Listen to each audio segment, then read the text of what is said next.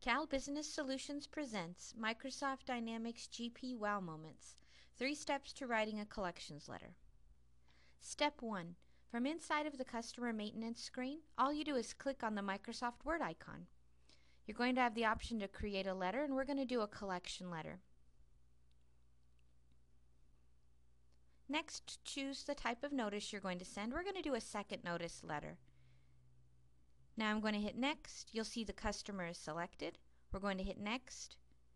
And then our second step is all we have to do is type in your name, your title, and you have the option to put in your phone number, fax number, and email.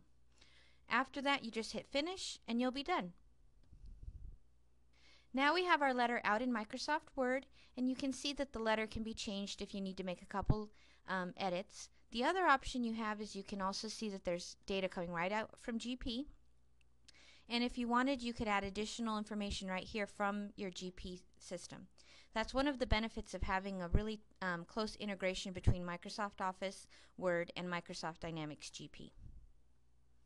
Keep in mind, we did one customer, but you can select multiple customers to send out a mass mailing. You can also create or import your own letters. And finally, customers using Advanced Management Edition of Microsoft Dynamics GP have more extensive collections options.